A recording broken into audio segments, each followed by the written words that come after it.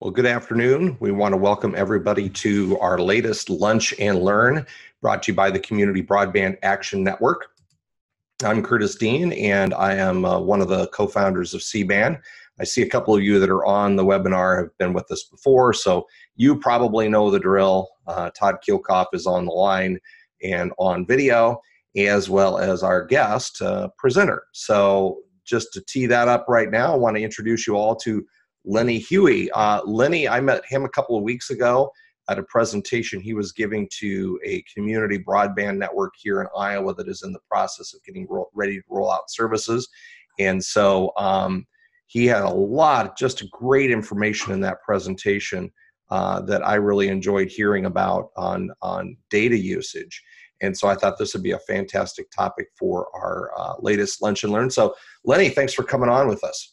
Hey, thanks, Curtis. Thanks for having me. I'm happy to be here. Absolutely. So give us a little bit of background about yourself, Lenny. You sent me a bio and I was going to read it, but I figured I'll just let it come right from your mouth instead. Well, I'll try to do some justice and hopefully I remember what I wrote. Yeah, so don't tell any tall tales. We'll figure it out. Yeah, with technology today, you just have to quickly link in me and figure out if I'm lying or not. But I've been with the telecommunications space for about 20 years now, on and off. I worked as a product manager, both from a marketing side as well as a hardware certification perspective. Went to solution consulting, enterprise architecture. Then I got into the sales space and did some consulting for the oil and gas industry, retail, and then led me more into the software space where I was with a company called Salesforce for a few years, and then joined Calix about 6 months ago to be one of their smart home and cloud specialists. So here I am today, and just what I find myself doing a lot of times is evangelizing the value of cloud and what Calix can do from a marketing and sales perspective to help operators effectively understand and improve the experience of their subscribers. Fantastic. Well, you do have a lot of great information. So we want to let everybody know that's attending right now. We will have an opportunity for questions as time goes on. If you have a question, you can always use the chat window. There's also a Q&A function here that you can type a question, and we'll come and circle back around to those as we move forward. So right now, Lenny, I'm just going to kind of hand it off to you and let you share a little bit about what you've learned. I'll move on to the first screen here. Perfect. Thank you. All right. You're not seeing it, are you? I do see your community broadband. Yep, there we go. Sorry. Well, I wasn't seeing it. Let's put it that way. So, nothing like the guy in charge of tech. Technology and I are not getting along well today, Lenny, I can assure you, but we won't go there. Okay. Now we should see that slide, right?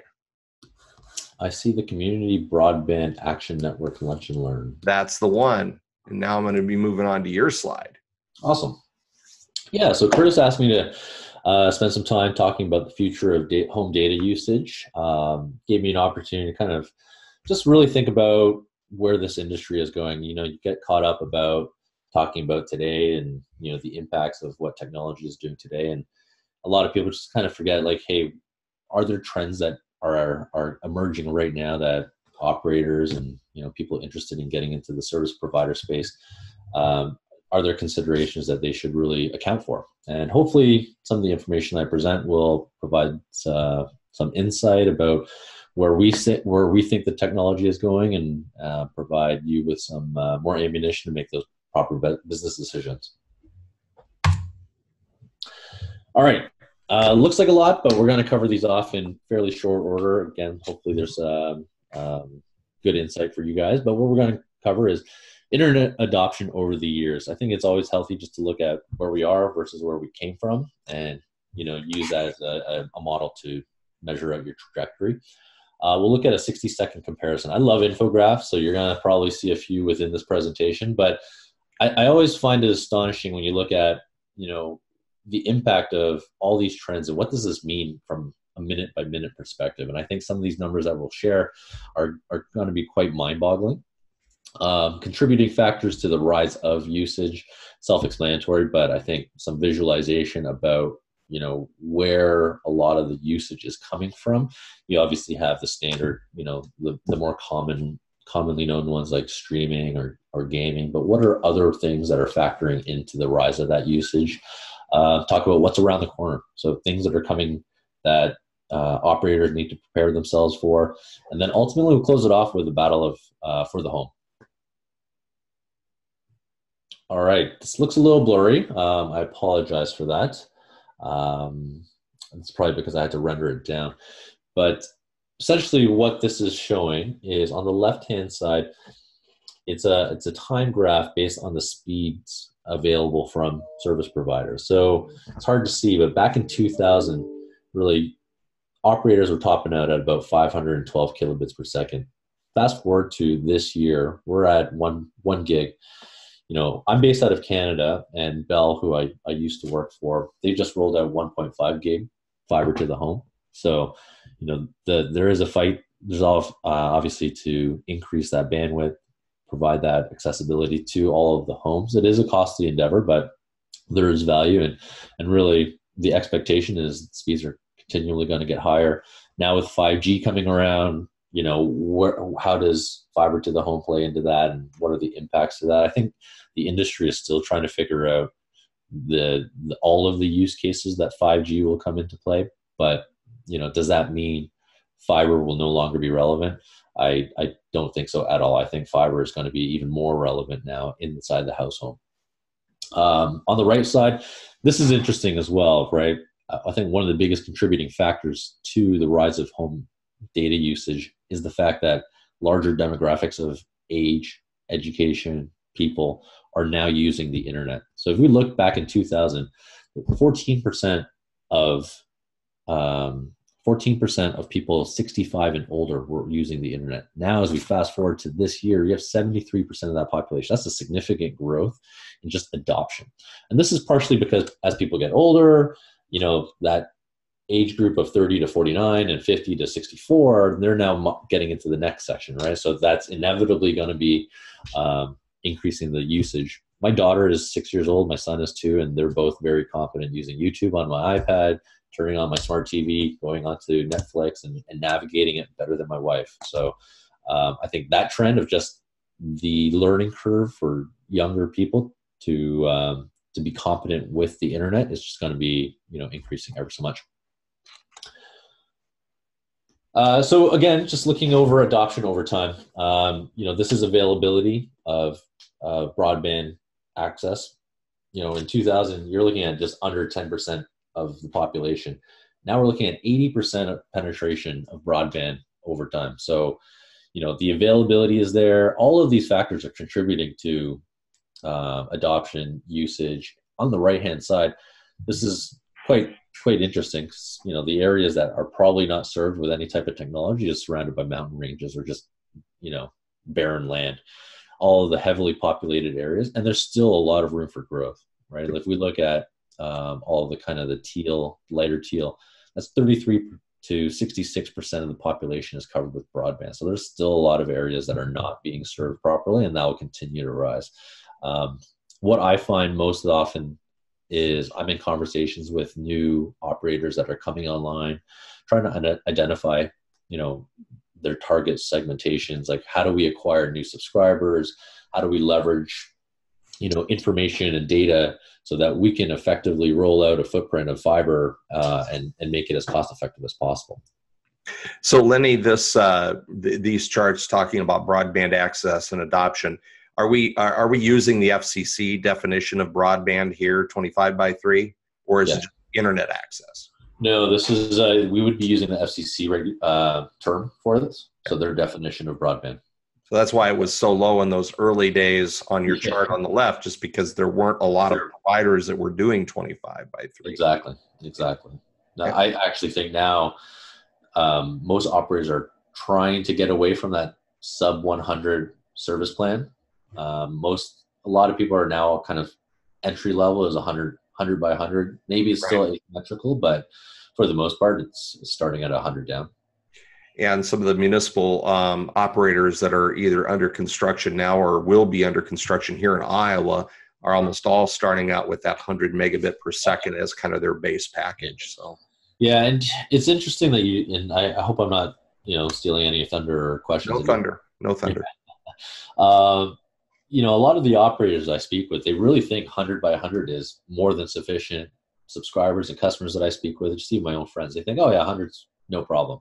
But as we get through this presentation, you're going to see the 100 really isn't what it's cracked up to be. I think it's great for, being able to have a few devices in your home, streaming your Netflix and your over-the-top videos, working from home. It's a good service level, but I think as people become more reliant on broadband and faster speeds for whatever they're doing, connecting more devices in their home, the 100 is really that entry point. You're going to really need to start looking at higher service plans because of that shift for things that are happening inside that home. And it's not always going to be consistently the need is there, right? It's going to be that peak need is growing. Overall usage and bandwidth utilization is growing, and then those peaks keep getting more as more and more devices demand more and more stuff. So exactly. Now I'm stealing your thunder. Sorry. No problem. All right. I wish the slides came out a little better. I convert. Well, you sent me the PDFs and I converted it to images. So I can share my screen. I have the presentation available. Go for it. That's even better. Let's do that. I think you have access to it. I do. All right. You should see my future of home data usage and not my presenter slides. Yes, we see what you are presenting here. Yes. Perfect. Much sharper. Thank you. There we go. No problem. I'm going to shut mine down. So I mentioned, my fondness for infographics, and I always love kind of just displaying some information here. But last year or 2 years ago, within a minute, all of these stats were being calculated and being presented out now. But if we look at it, just taking a few for example here, Facebook was accessing about 900,000 logins every minute. It's increased to 973,000. What other ones are worth looking at? Snapchat, 1.8, now 2.4. The amount of money being spent online is increased almost $100,000 per minute. Now, what does this mean is that more people are doing the research online. They're watching reviews, watching box openings. Like everything is going to be in relation to each of these little pies. Mm-hmm. The increase in Instagram, social media is all, every area has increased substantially. Like 2 years ago, you had 46,000 posts per minute. Now you're almost topping out at 175,000 posts per minute. Wow. Reviews, just keep in mind, this is 1 minute of every day this is happening. And I think other indicators like you got the voice first device shipped, there's 50, now there's 67. So there's an increase of voice activated assistants like Echo, Google Homes. So you can see just the general increase of just usage alone is increasing year by year. And that's one thing I think that the average consumer doesn't understand, Lenny, is when you talk to your box, and I'd say the A word's name right now, but she's right up here on a shelf and she'll start talking to me. If I say blank, do this, the intelligence goes out to the cloud to process that order and come back. So it's using internet access bandwidth just to interpret your command. Yeah. And, this may be a scary thought, but it's always listening. So there's always a connectivity requirement so that when you say, Alexa, wake up, or what time is it? Trying to say it a little softer, but hey, wake up, or what time is it? What's the forecast? Tell me the news. Like my entire house is outfitted with Echo devices so that if I wake up, I go to sleep, it triggers all of these actions so that I don't need to get up, lock my door, turn my thermostat down to 21.5 or whatnot. And it's always requiring access. One other thing that I found interesting, it's kind of scary as well, is that certain Echo devices will allow you to have a conversation with it. So if you have one at home, I know this is more in the United States versus Canada, but if you say, let's chat or let's have a conversation, it will start having a conversation. And it's almost scary because to think it started asking me about horror movies. And I'm like, well, I love horror movies.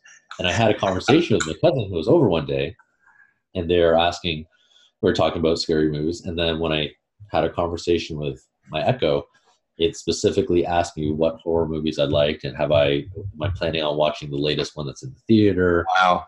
Yeah, it's becoming more intuitive. You need me to buy you tickets. Yeah. Well, I wouldn't be surprised if that was around the corner. Well, I think that the always on, always listening, that does scare some people. Some people have embraced it, and others are a little more, have more privacy concerns. And so the nice thing is, I think, is that people can choose just not to use those devices. Correct. If they want to. No one's requiring anyone to use a Siri device or any of those others. So, but if you use them, somebody can hear you. Yeah, and this brings up a very interesting point on, the adoption of just new technology, right? A lot of people are turning a blind eye to, protecting themselves and protecting their own data, right? Your data is very valuable, and if you're going to, promote voice assistant services and all this new technology and really embrace it, I think there's another side of it is where you need to also address the security aspects and, the controls. My kids are getting older. I can't always watch what they're doing on the internet. So having a parental control is going to be very helpful for me and just give me and my wife some peace of mind, as well as the network security, right? Like, you're doing a lot of transactions. I think the world is becoming a very digital world. Currency is now digital, like they have Bitcoins, cryptocurrencies. Mm-hmm. Even the fact that there's restaurants now where I live that don't take cash. You have to pay by Apple Pay, Google Pay, or Android Pay. So, as you're exposing yourself to more and more technology that have risks factors to it, you just have to also think about, how do I mitigate my risks? And is that introducing network security within my household, or being able to offer your subscribers, an avenue to say, hey, I understand that you want to adopt new technology. We're going to help you with that, but we're also going to keep your interests safe by offering network security services, solutions. Right. I think it's not just, hey, we're going to release this new product. It's also, hey, we're going to release this product and support it, but how do we also provide our subscribers a peace of mind? Yeah, absolutely. Great point. All right. So looking at some of the factors contributing to the rise of data usage, I've kind of segmented a few out in no particular order, because everyone's going to, do more things of one than another. But e-commerce, I think that goes without saying. Amazon and companies like Alibaba, Rakuten, they are now really changing the way that people shop, right? Amazon allows you they'll pre-order everything on a schedule, so that based on algorithms and machine learning, they know when you're going to run out of toilet paper or paper towel and re-up your order without you even needing to go into the app and making that purchase. The shift in the United States, there's more adoption for e-commerce than there is in Canada. Canada historically is more conservative, so we kind of watch what our neighbors to the south are doing, and then we'll start embracing it. But even in Canada, it's becoming bigger and bigger and bigger. It's just a huge market in the United States.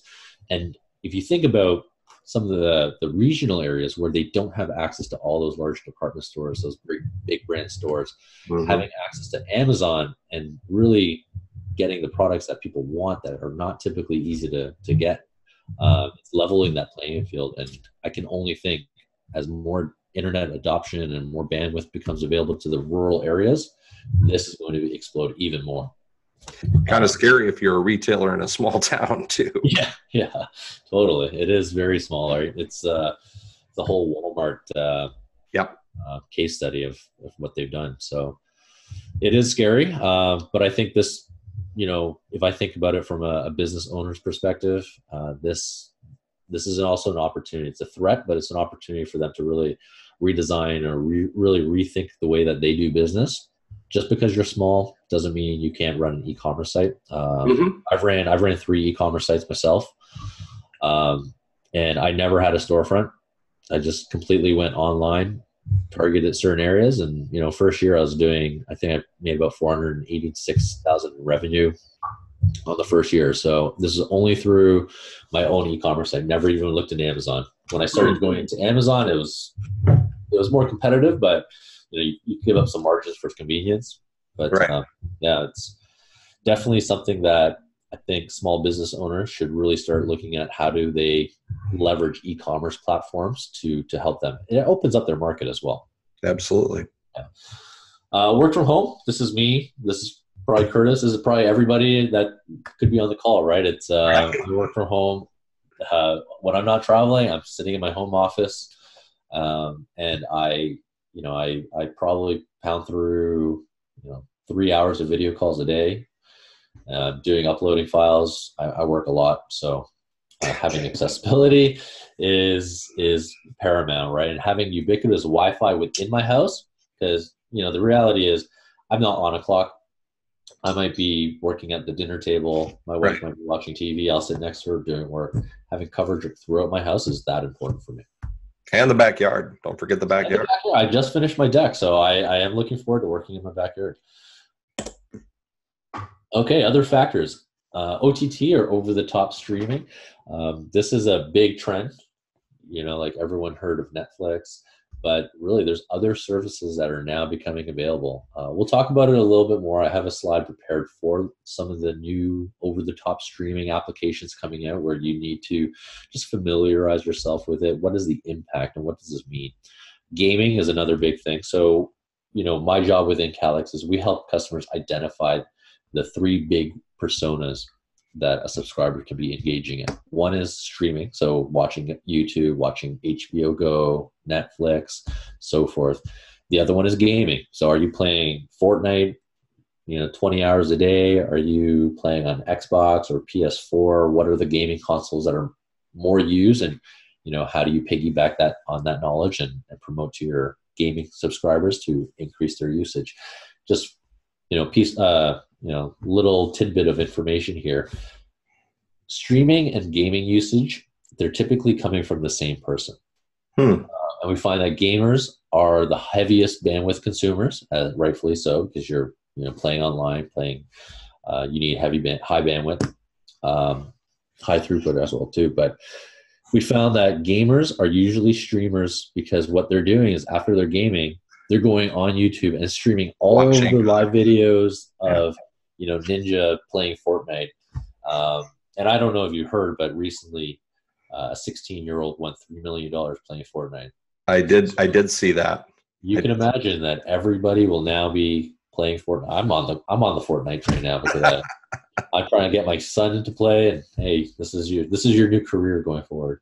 Well, maybe I'm just a late bloomer, and I'm still looking for my niche to something I can be really good at. Maybe it would be a video game. I don't know. Maybe. Yeah, I thought some of those folks now that are not just monetizing it by going to a tournament like the young man you referenced, but they're monetizing it online by, if they're good and they have their own gaming channel like on Twitch and people are watching it, they're getting ad revenue from that. For sure. I don't know if everyone knows this, but Twitch was acquired by Amazon a few years back, and people kind of wonder, like, what are they doing? Like, they're not even in this space. But the amount of revenue that Twitch generates just through advertisements alone, the traffic that they get from their subscriber base, it's very complementary to over Amazon's overall strategy as becoming a data provider. Well, I can add that I know there's colleges here in Iowa that are even formalizing recruitment strategies around the gaming population and how that falls into computer science and STEM students. It's pretty fascinating.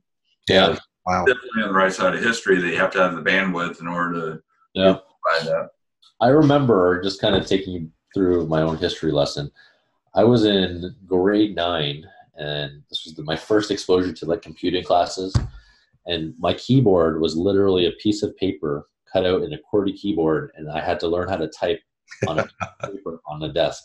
That was my exposure to computers in grade 9, outside of my house having a, like a well, Lenny, that's a sad story, but you never had to learn to type on a manual typewriter. So I think I'd rather have cut out keys on. Fair enough.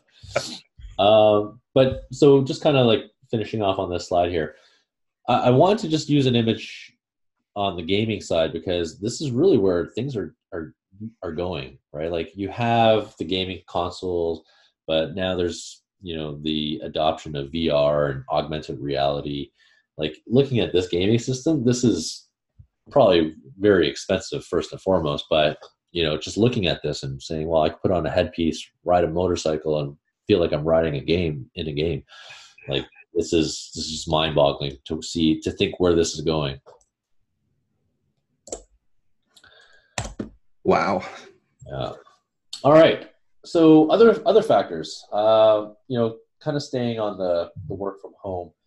You also have the students now, right? Like they're encouraged to carry iPads, digital tablets, devices, bring computers to class, because the reality is you can find so much information through the internet, and just rather than carrying 14 textbooks, a lot of the curriculum is accessible online. A lot of universities now offer like a digital passcode that gets you into all of your curriculums and gets your school books through kind of like a carousel and a virtual bookstore. So, you can imagine that usage for working from home and homework and education, they're probably going to be very similar in terms of bandwidth requirements. The one that a lot of people overthink is staying connected, right? As populations get older and, your children move out, they have children, everyone wants to stay connected. 20 years ago, being able to do a video call was just unheard of, right? No one could even fathom the idea that this was going to be possible. Now you can do group calls. Like my mom is the one that group chats me with me, my brother, my wife, and we're all on our phone just doing a FaceTime session just to stay connected with my family. Huh. They do account for quite a lot of usage, right? Because you're looking at the requirement to have a steady up and down speed, connecting multiple sources. So this is ultimately increasing the data usage. Being a 21st century grandparent, I can tell you it's a huge boost to be able to, whenever really you need to or want to, check in with the kids, the grandkids, and get that FaceTime that the generation before us would have had to drive many hours to enjoy that. So it's really I think it's going to really help bring families closer together, just as they share share that journey as their children grow up and whatever. Yeah. And, when I was putting this together, I remember something that you said when we last met during the presentation. Mm-hmm. The majority of people that were asking for fiber and new internet service in that city were the older generation. Like they realize that, having fiber or just like, technology that levels the playing field is essential for the survival and just for this town. And found that interesting because, you figure, it's going to be the younger people that work from home, the ones that are, it's going to be the older people that realize, hey, I need to stay connected with my family. Right. And for this town to prosper, we need to have technology that really allows businesses to thrive, people to come here and say, hey, we want to live here because of these reasons. Absolutely. And I think you see that theme in a lot of small towns. Is I think the senior population especially is very aware of what needs to be done to keep their communities vibrant, and that's one of the steps that they can do. Right. I've got a question just about the. Can you describe a little bit on the education side as well as the gamification, the gaming side, about the difference augmented reality is going to bring in terms of bandwidth needs? Good question. So I haven't dug into the bandwidth requirements for augmented reality. Obviously, having a steady up and down is probably going to be kind of table stakes. From a homework side, research, if you're looking at text-based type of content, bandwidth isn't going to be a major requirement. Right. But the reality is most people do their homework not by reading texts, right? They're not going to Google something and read a PDF. They're going to look for the easiest Coles Notes, which will probably be YouTube, or they're going to be some sort of streaming site, right? Reddit probably has, information that is helpful for students. But from the gaming side, just like I said, I haven't looked at the bandwidth requirements for AR or even VR. But new gaming platforms that are coming out are saying that they require dedicated pipes of between 25 to 35 megabits per second, right? That's just so that you can have the resolution, the highest resolution, the best quality of gameplay, minimal to no lag. And as AR becomes more widely used, virtual reality is still kind of ramping up. It's more popular than AR right now because of the cost thing. But the technology was actually the thing that's holding it up, because, if you ever tried a VR headset, it can get it can make you a bit dizzy because of the rendering. So the refresh rate wasn't matching up properly. Now technology is kind of leveling it off. But like in terms of the bandwidth requirements, I couldn't tell you, unfortunately. Well, I know there's some college level. I've been to some startups and seen their pitches, and they're doing augmented reality and gaming for college level chemistry and physics. Some of those where they're actually letting you do hands-on building blocks in order to learn the concepts. Yeah, I went to CES one year, and this is when VR was really kind of picking up, and you knew this was going to be the next big thing. And for the most part, watching a VR headset, watching a movie, no problem, right? Playing a game was a bit of hit or miss, and this was a couple of years back. But then we did CES again, and there's one item. They had a VR helmet. It was a basketball player, and he was taking 3-pointers, but using the helmet. And there was no delay. Like, obviously, if you're having even a millisecond difference, it could throw off your timing. He was shooting 3-pointers, watching only through a headset. So everything was just, he sees it through the headset, picks up the ball in virtual, but it's a real ball, throws it at the net, and there's no lag. Like, it was just seamless, which was amazing. Now, if I were to just estimate what kind of bandwidth requirements he needed, definitely a steady pipe, right? Like, I couldn't even guess how much you would need. Well, that's, to me, the key is the speeds are important, but it's that reliability, that steadiness of that connection. And that's where, quite frankly, a lot of broadband providers fall short, because they're operating older networks that perhaps don't have the kind of reliability. And if there's a dropout even of a few seconds, it's going to ruin your experience with some of these new technologies. Yeah, that's a very good point you make there, Curtis, because I think it goes without saying, like the internet you buy, unless you're completely on the wrong package or service tier, for the most part, it should work, right? Like, for the majority of the day, when you're checking your emails or, checking something on YouTube, you're probably not going to have any performance issues. But when it does have a performance issue, it's probably the time where you don't want it to have, right? Like, people over, or you're watching a movie, or you're watching some sort of streaming thing, and then, what happens? You start getting lag, and you start getting buffering. And that really is what's going to change someone's mindset from a happy subscriber to someone complaining about their service. And, there's so many factors that play into it. Is it the bandwidth? What if you're on a gig service and you're just having all these service limit hits? It could even be just the position of where your home router is, right, to where you are in the house, right? Is it just bad Wi-Fi coverage? People are quick to blame the service providers, say, your service sucks, blah, blah, blah. I'm timing out all the time. I don't get the advertised speeds.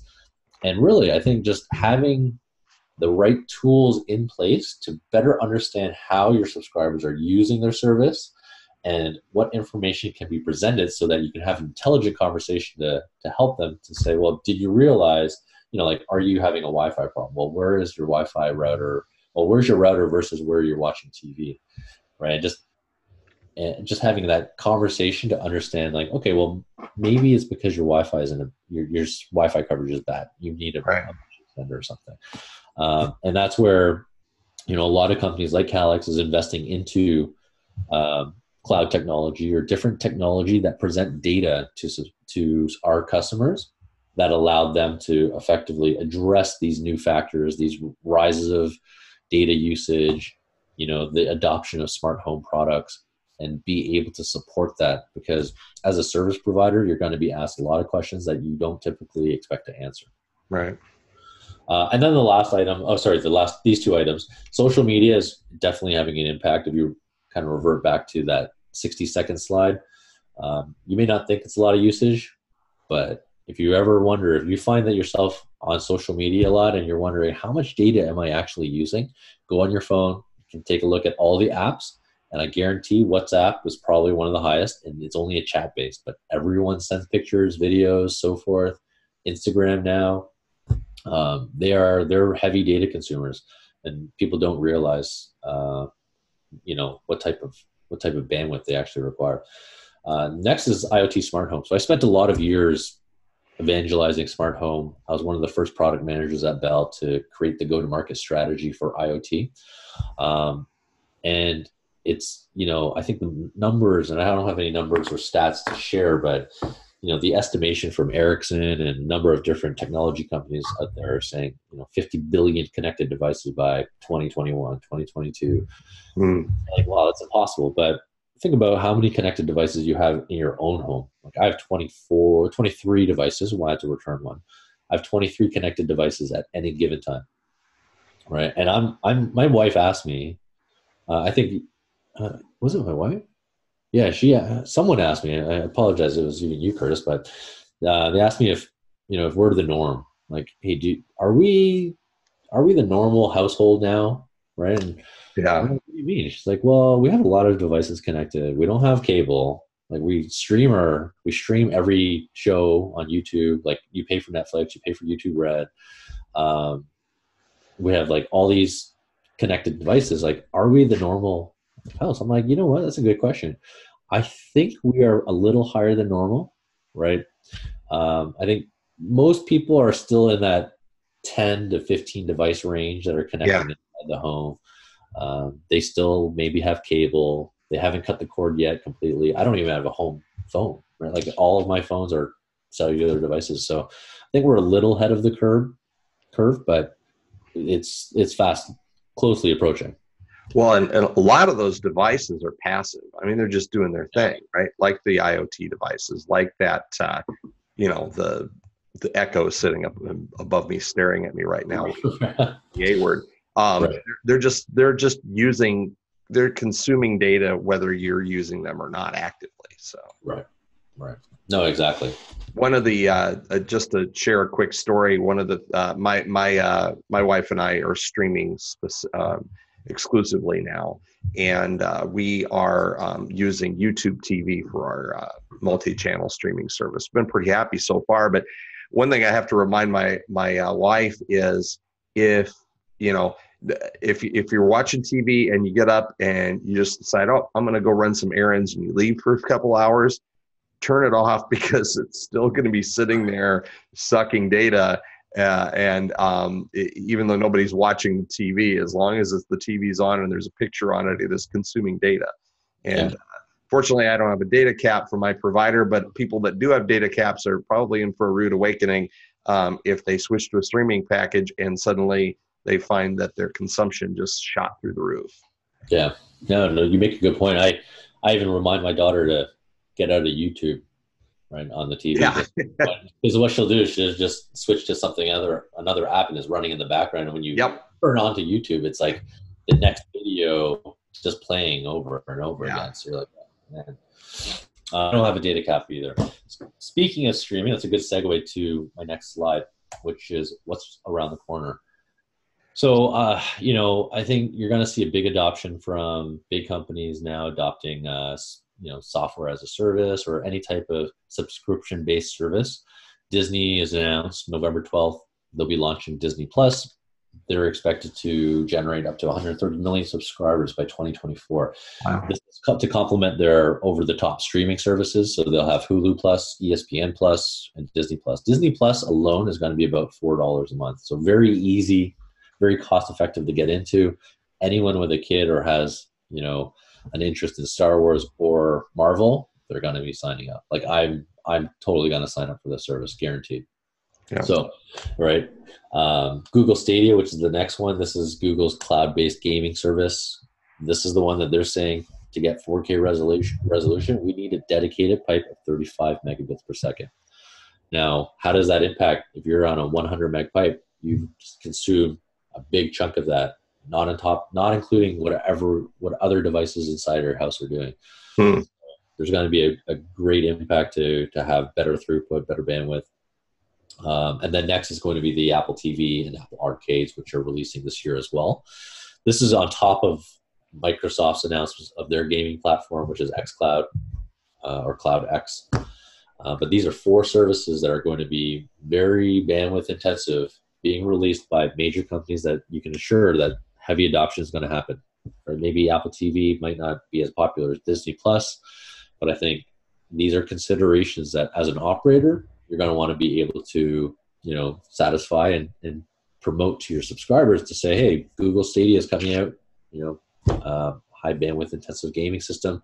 Are you ready? We are, you know, that type of thing. To get ahead of that and say, hey, you know, these are services that are coming that you can support, no problem. Yeah, these online gaming platforms are interesting because they've kind of, in some ways, that kind of lowered the barrier to entry for some people. It used to be that you wanted a PlayStation 4 or whatever that iteration was, you had to go drop $300 or $400, and it was, you know, people would wait till Christmas or whatever. And now with these things, it's the equipment requirements are smaller. It's subscription based, so you pay something every month. You know, have you heard what like Stadia is going to cost as a gaming platform? Yeah, early adopters are about $169 Canadian, so probably about $99 to get into it. This gives you access to the one remote. Basically, the remote is the gaming console, right? Right. And then once it releases, it'll probably go up to, I guess, a standardized price of, I'm guessing, between $150 to $200 US. But then you subscribe to individual games or a gaming service? That's a good question. They haven't announced that model yet. Okay. So you would subscribe to, my guess is you're paying a monthly fee and you have access to every game. Gotcha. Okay. That Apple Arcade will be working. You pay $10 a month or $20. You get access to all of the games that you want. And, you know, some of us older people might look at that and say, oh, gosh, who's going to pay $20 a month for something like that? You got to remember a lot of the people, especially generations Y and the millennials, that is how they entertain themselves. They don't go to movies anymore. They don't watch a lot of scripted television programming. That's how they consume entertainment. So if you're not if your provider is not able to provide them with the experience they want, they'll find another provider. Yep. If one's available, of course. Yeah. But yeah, it's, you know, like, I think from a gaming side, I never considered myself a gamer. Like, ever since I got rid of my Xbox, I have an Xbox 360. So like a few generations old. It's not even plugged in. It's essentially a very expensive paperweight. But what I do is I play games on my phone. Like, as I'm killing time or just want a little bit of downtime, I'll play Fortnite now. There's another game that I play that's very similar to it. But, you know, having that experience, and I'm actually playing against people on a computer system. I'm playing against people on Xbox or PS4 from my wow. So it's, you know, like, everything is converging, and, you know, the introduction of Google Stadia and Microsoft's cloud gaming platform, it was inevitable. Like, they see that, hey, we can continue with a recurring subscription. Like, this is the model that everyone is trying to find or get to, is find that, you know, recurring revenue. What services can we offer? Like, cloud is definitely the mechanism that allows companies to monetize it effectively. And then this slide here is really the battle for your home. And I took some excerpts out of some reputable sites, The Verge, TechCrunch, Business Insider. And as a service provider, these are your big threats. They're going to be the Googles, they're going to be the Amazons. And, it might sound overwhelming. Like, how am I going to compete with an Amazon, right? They can buy FedEx without even thinking, probably, right? But they know that being able to own the home is the next battlefield. Google is a data company. They want data. So what they are even doing is they're changing their strategy to kicking out all of their partners right now. So they are creating an ecosystem similar to Apple, where no one else can I guess, share or take some of their intellectual property. I don't know if that strategy is a good one. I personally agree with it, because they're trying to close off that ecosystem and say, you buy a Nest, you get Google Home, you get Google Home Assistant, all these services, but they don't have to share their IP out. Amazon, on the other hand, saying, no, we understand the value of the home, but we want to be an e-commerce platform. We want people to buy from us, buy products from us. So they buy into Eero, which is that Wi-Fi mesh system, right? Google has the Google Wi-Fi system. So they know that being able to provide that coverage and collect data on what is happening inside that house allows them to think of the next product to introduce, next service to invest into. Amazon's model, and they've always been doing this, was find a product that is, undersold, undermarketed, like Eero, really, really good product, buy them, offer them as an Amazon product. Now you're collecting data inside that home. The other model that they do is that if you're selling on Amazon and you're selling very well, they look at trying to reproduce that and undercutting you. That is their other model. Google, they just want to own your data. And then the smart speakers is another thing. This is everyone's getting into this space because of the popularity of it. Yeah. Like, if you look at the stat, U.S. smart speaker owners grew 40% over 2018, now reaching 66.4 million people. This is just the tip of the iceberg. Every company, Apple's in it. You can make your own smart speaker now. So Sonos, they're all there. So the reality is, being able to not just provide internet, but providing your subscribers with, world-class experience, like, and just, servicing them, where anticipating what services that they'll need and being able to offer them, versus them going out to Amazon, going out to Google, going out to other e-commerce platforms and buying them, where you're going to have to support. Wouldn't it be nice if you can offer them internet, but also be able to layer on services that are applicable in the home, so that you can support that and retain that revenue from that?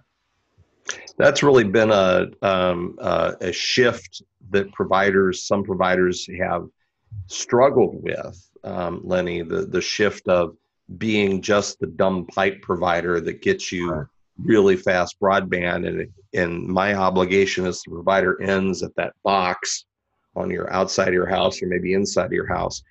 The shift from there to, okay, my service ends not at that box, but it ends at the device of the customer, because that's what they expect. Most people don't know the difference between Wi-Fi and internet. Exactly. No, you're exactly right. It's, we've been preaching this at Calix, that the service providers, they're in a very unique position. Like, maybe it was taken for granted for a long time, where they're like, hey, we're just providing a pipe. Right. Maybe you have a few service providers that are forward looking to say, hey, how do we improve customer experience? How do we increase our NPS score, right? How do we get looked at as a solution versus a problem? And we've been talking like, hey, as a service provider, you are owning the home. You have to own that antenna, provide the services that people want, and really take the efforts to understand how your services are being used, so that you can effectively create messages and support services to better support these subscribers going forward. The expectation now is, you don't want to commoditize your product, but being able to offer concierge services, or all these out of the box thinking to increase experience, that will that will pay for itself into the investment. Because for me, if I'm going to save $5, I don't really care about that.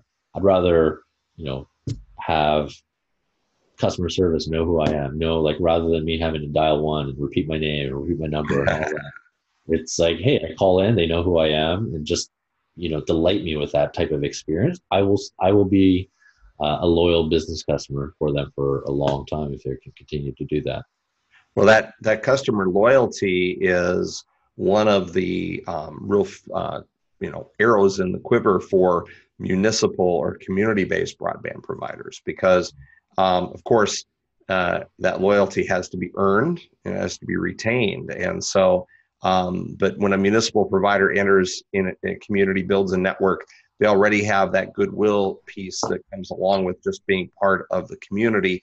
And one way to maintain that loyalty is to, do everything you can to promote excellence within your customer experience. And, things like what you've been talking about are pretty important part of that. So we're kind of through Lenny's slides. We want to just extend, anybody has any questions, you can go to the question answer bar down at the bottom of your screen, and we'll address those if any come up. Todd, I wanted to mention one thing. When we've been talking about some of the communities that we've discussed broadband in, it seems like there's so many little pieces missing for what those folks expect in having a better broadband experience. And, some of the things that Lenny just talked about really kind of feed back into that, don't they? The connectivity being maybe not as steady as they need, or speeds in some cases are a vital need. Yeah, I think it's just a fragmented way of looking at quality of life issues in general. Right. And the digital divide's not just a digital divide among being educated about how it works, but it's also about how you get to live your life and where you live it. And I think, we've tried to educate policymakers to think outside of the walls of their community based on kind of a higher level of thinking about what quality of life is. Yeah. Lenny, I'm going to pick on you as a Canadian for just a minute, not because you're a Canadian, but because you live in a different country. One of the things I've always been fairly critical of our own nation is it does not seem like the United States has ever really adopted a clear strategy for how to improve broadband infrastructure. It's been left to the devices of multiple private providers, or in some cases where needs are especially acute and people are willing to take action, some municipal providers. Is there any kind of overriding or overarching broadband strategy in Canada, or is it kind of the same thing as here in the USA? I think there's no overarching strategy. Like we have our version of the SEC here called the CRTC. Yeah. Kind of mandates certain things. Availability is the key. So, there's a mandate that every person, they need to suffice a specific broadband speed by a specific year. I think it was 25 megabits down was the minimum that needs to be made available to, I think, 98% of the population by 2022. And it's less complicated and less convoluted than the United States because there are just less of a population, right? We don't have as many service providers, and we don't have as many territories, right? You have a number of states. We have like 9 provinces. Right. So it's fairly easy to standardize kind of a strategy within each province. Now, each province has its own nuances and own strategy that they'll like to deploy, right? But there's, it could be very different from Western Canada to Eastern Canada. Mm-hmm. But you have the 3 main service providers being TELUS, Rogers, and Bell. They're the ones that dictate everything. So it's kind of an oligopoly. They're the ones that kind of sit in the corner of a room. It's really an old boys club that all these guys kind of grew up together, all the owners. And they have agreements in place where they can be a CLEC or they can be an ILEC. And they kind of formulate their own, like standardization model. But the CRTC just is looking at for competition violations, right? So yeah. I don't know if I answered your question. It's probably less. It sounds like it's still a mixed bag there as well as in the United States. It is, yeah. Like the three main carriers are the ones that resell the bandwidth out. No one's going to lay out their own fiber. Yeah. Yeah. Right. So speaking of fiber, is fiber to the home, are those the percentages increasing in Canada? They are, yeah. It's slowly just got made available, I think, late last year to the home connections, yeah. Okay. Is it still mostly people are on a DSL or a cable modem plant now, though, in Canada, kind of like we are here in the US? No, yeah, the majority of people are still going to be on DSL. Fiber to the node is more prevalent, right? But fiber to the home. Gotcha. I live in I live in civilization. Like I have buildings around me, right? But we don't have fiber to the home. You don't live in Letterkenny then? No. I wouldn't mind living in Letterkenny. I'm going to just throw it back out if anybody has any questions. I'm not seeing any yet. So, hey, that means you are the most effective speaker ever, Lenny. No effective or boring. Turned here. And as we go, just I want to give you a lot of thank you here, Lenny, for being on the webinar today. Also want to give a kudos to the folks at Calix who you work for. Calix is one of our very first CBAN vendor members, so we want to thank them for their support and maybe have you give your 2-minute pitch for Calix. Well, yeah, just thanks for putting me on the spot here. I'm a new employee, but no, I definitely appreciate the time and the opportunity to be here and speak with everybody. I do hope the information that was presented was helpful or at least insightful to some degree. And in terms of the partnership, I'm glad that Calix is, making the effort to support organizations and associations and so forth. In terms of what, my 2 seconds, my 15-second elevator pitch on what I'm doing is, we're known as the traditional network access provider vendor. We've made a business decision to become a software-led business partner. A lot of the reason is based on this information that I presented today. And why we did this and why we're doing this to make that investment into cloud and new services is really to enable our customers to remain innovative to their own subscribers. Being able to better understand the behaviors and the experiences that your subscribers and your customers are engaging in allows you to effectively market, promote, and recommend products and services that, one, will create new revenue streams for you, but also address 4 core areas for your business, which is acquire new subscribers, grow your ARPU, reduce your churn, and then expand your marketing operating expense. There's other aspects of what our cloud products do. There's the one from a support side, so frontline support and troubleshooting, triage.